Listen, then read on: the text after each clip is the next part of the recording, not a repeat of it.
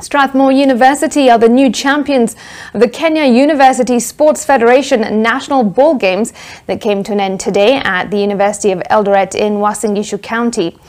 Strathmore bagged a total of 6 medals, 5 of them being gold and silver, to beat their close rivals Masinde Muliro and Zetech University, who finished second and third respectively. The football finals were among the most exciting, with both games ending in penalty shootouts. In the women's category, Masinde Muliro beat Kisii 5-4 after the match ended in a goalless draw in regular time, while Zetech outwitted Embu 4-2 in the men's category. Zetech ladies defended their basketball title as JKUAT overpowered University of Eldoret to bag the handball title. We've won gold in basketball men, hockey men and women, volleyball men and women, and silver in basketball women. We had 7 teams. Out of the 7, 6 have gone to the finals.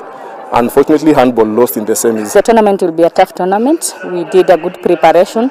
We have been training, morning training from around 6 to around 9, then evening training from around 2 to 4. Kielekea mwaka ujao, tunatarajia kwamba tuweze kuona all universities zinaweza kuparticipate katika michezo hii.